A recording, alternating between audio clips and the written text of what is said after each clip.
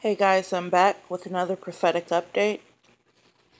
Before I share this update, I want to make sure that I clarify as much as I possibly can for everyone so people don't get confused or misunderstand what I'm saying.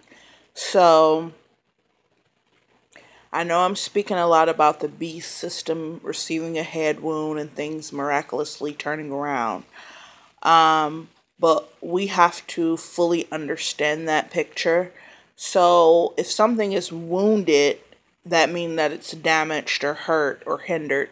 It doesn't mean that it's dead. Okay, those are two completely different things. So it's mortally wounded as if it was dead, but it's not really dead. Okay, so we have to remember the difference between wounded and dead. So when I speak about wounded, that doesn't mean that the beast system will be completely defeated and dead and nowhere in sight, and just completely, it will never do anything bad, or it won't, it's still there. It's just very damaged, okay, and being hindered, slowed down, and overcome to a certain degree. So I want to make sure I clarify that. So inside of this wounded phase where it's becoming weak and destabilized, it is still living and breathing. And so because of that, which I draw up the analogy all the way back in what video was it?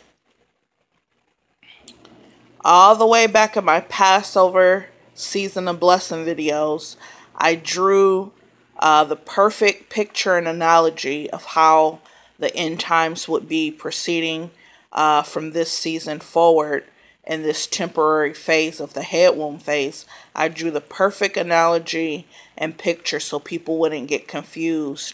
It's not about either or. Will it be bad or good or wonderful or evil?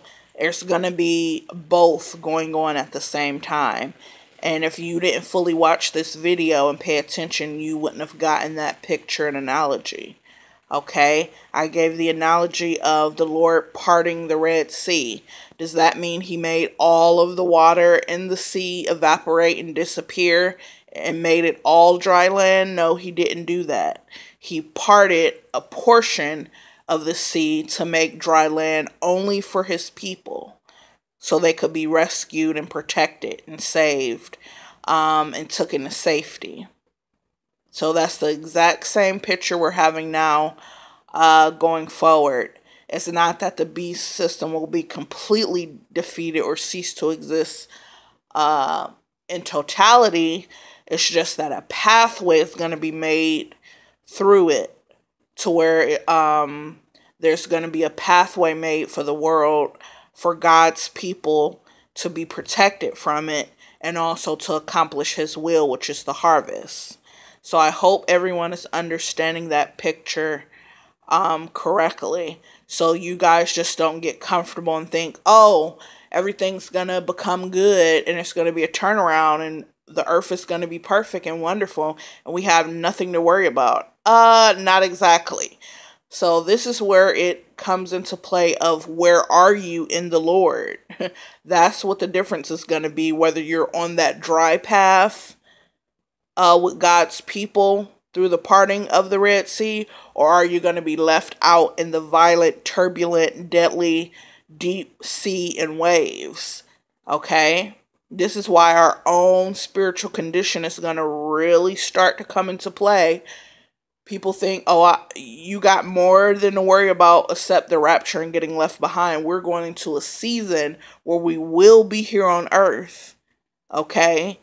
And the portion of the beast system that is still operating and breathing and alive, it will still be doing evil things. You will still have mass shootings. You will still have terrorist attack.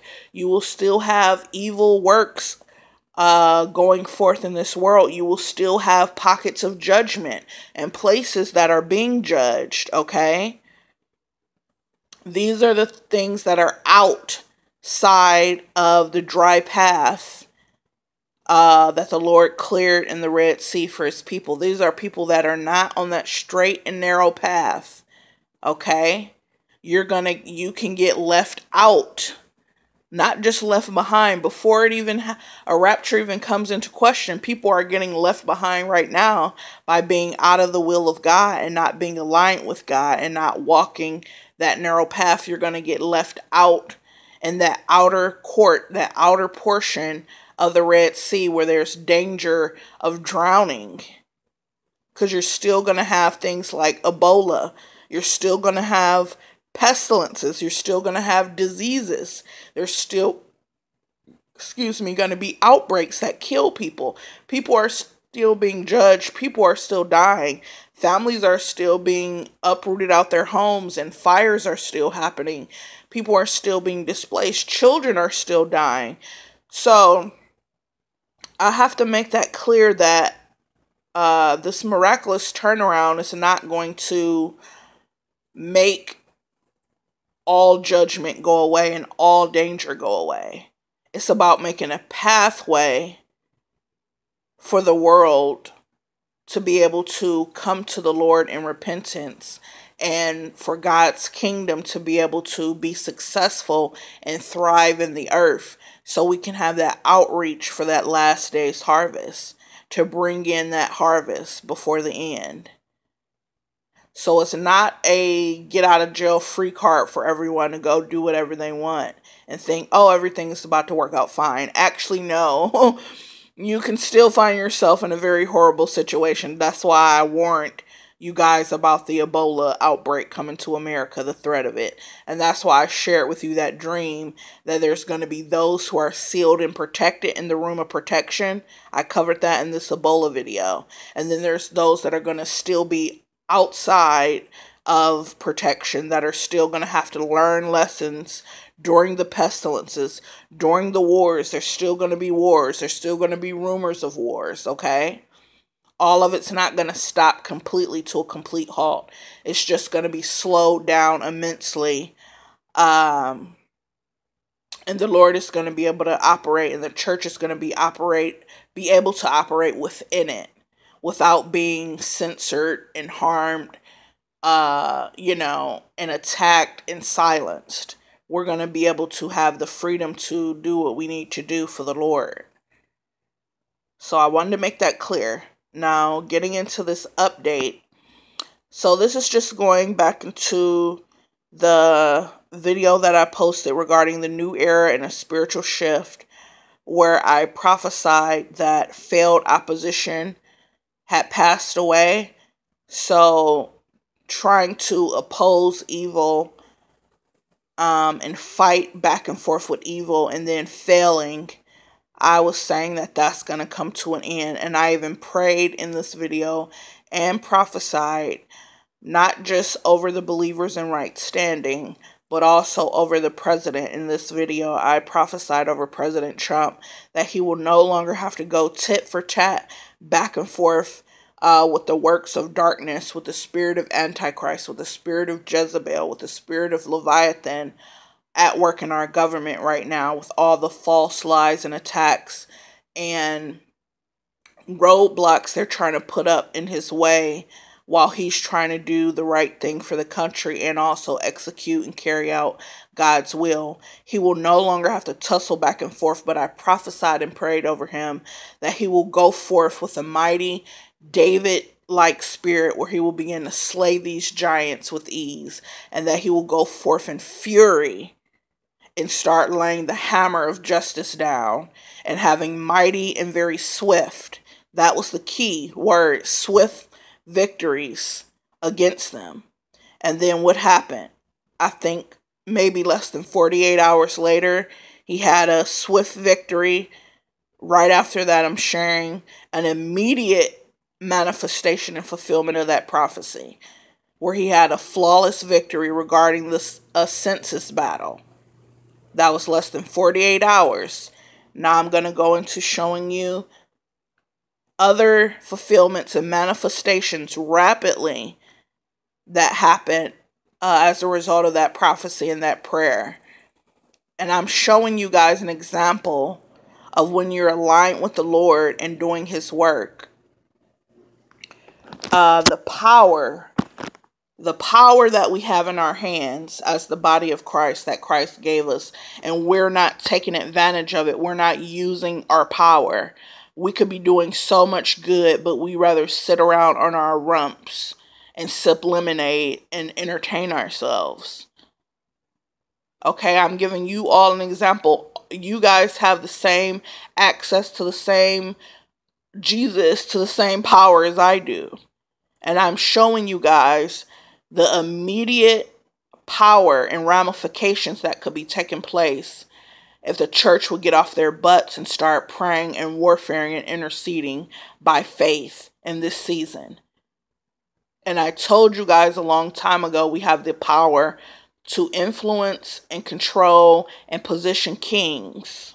And I'm a living example of showing you that, how every single time I say something or pray for something or even just think about something, the president obeys my orders and he carries it out and he does it.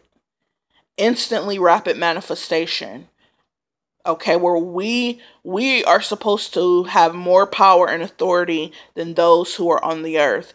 So instead of sitting and complaining, oh, the world's gone like this, and this law, and that leader, and this is evil, and that country's wicked, pick up your authority and start walking and operating in it. Start praying about it. Start doing something about it and using the authority that God gave us. The scriptures say that he who is in us has more power than he who is in the world. So these people in high places that are so wicked, we're supposed to have authority over them. Because that's the authority that was invested to us by Christ when he defeated the world and all the wickedness in it. He passed that authority onto us, and the church is not using it out of laziness and a lack of focus and selfishness. So I'm going to show you examples of how one little prayer and prophesying over the anointed of God, or period, it could be a wicked person, and you can influence and have that person do according to the will of God by faith. So here's another rapid manifestation in victory after I said that he's going to go forth with fury like David and have victory against his enemies. Things and issues that were once a ping pong ball for decades, our government has been arguing over and wanting to get passed back and forth, pleading with the other side. Oh, guys, can you please stop abortion? Can we please do this? Begging like slaves? No, I said that he's going to go in with fury and lay down the hammer of the law in God's will and begin to have instantaneous victories. And what do we have a couple of weeks later, also to add to the collection? Trump takes down abortion Goliath. Okay? Where once they were defying a law he had made almost over a year ago. They had been disobeying his law. That's that tit for tat going back and forth that I was talking about. Well, now, effective immediately, he slammed the hammer down. So effective immediately, he's withdrawing federal funding and government funding from Planned Parenthood. They will no longer be able to house abortion clinics in their facilities, okay? They will no longer be able to refer women for abortions. This is all Planned Parenthoods nationwide will no longer be able to suggest and refer patients for abortions or house abortion services inside of Planned Parenthood facilities. And I'm just saying here, hold the line, saints. Keep standing in the gap and praying, because these are the type of victories we will see instantaneously. Let's move on to some other examples of that swift victory going forth that I prophesied about and prayed about. This is my Twitter, where the energy on Twitter, the church on Twitter is alive with fire. Okay? They are alive and energized for intercession and praying, warfare, standing in the gap, and pushing forth God's will for the country. They're not just sitting by idly watching everything happen. And this is why I'm over here. So, just pardon me one moment while I find it. I know there was another big victory he had. I'll find it in one moment.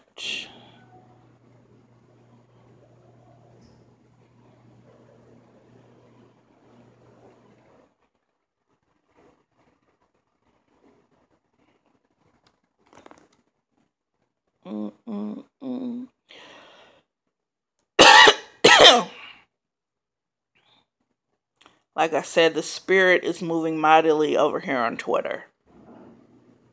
It's not a dried up, dead, old place. Okay, another one. Same exact time frame and day. Trump impeachment vote fails overwhelmingly. Okay, so they recently had another vote to impeach him. But it didn't just fail. Remember that was the prophecy about opposition failing, being defeated with the Ross Perot prophecy. So it didn't just fail, but overwhelmingly failed. That's that going forth with fury and having victory over your enemies. So that was another swift victory for him, continuing to fulfill the prophecy and continue to manifest the prayer that I prayed. This is showing you guys the power that we have in our hand that we're not using on behalf of the kingdom of God and the will of God. Let's see what else we got. I know there's a few more, then I'm going to let you go.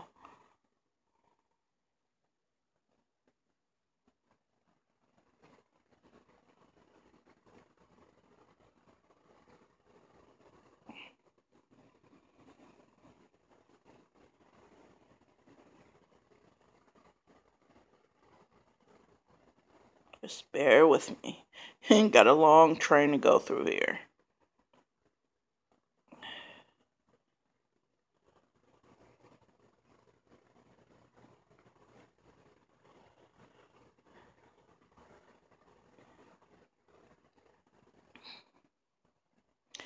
Okay, I remember one of them.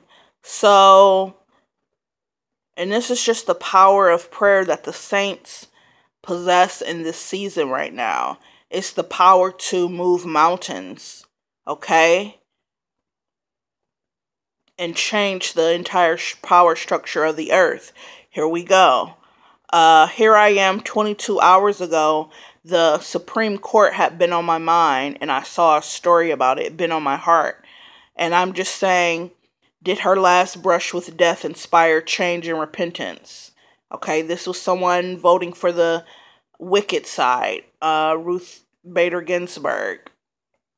And I'm asking for prayer. Let's pray. Instead of just complaining about it and watching it, let's pray her heart will be turned for righteousness. We need another seat in the judiciary now that Roberts has become a traitor. So here I'm pleading and asking for prayer and praying that we need more of an influence and we need another seat on the Supreme Court. And I'm asking for righteous judges, either ones that are wicked to be turned for repentance and start voting for righteousness, or we need another person added. So the judiciary was on my heart only 22 hours ago, and I said something. Pray that her heart is turned. And within a few hours,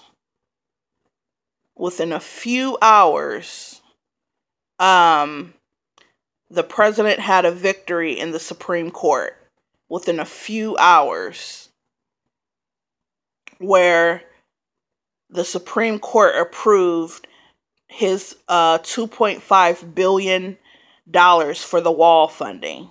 Okay? So that's something he had been previously going back and forth, tit for tat, battling and warfaring over for the wall funding. And the workers of darkness did not want to give it to him, right?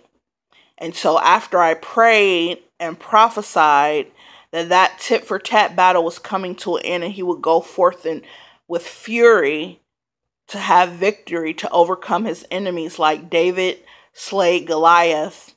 Now the Supreme Court, which I just was on my heart, and I was just praying about righteousness being in the Supreme Court and them voting and doing the right thing.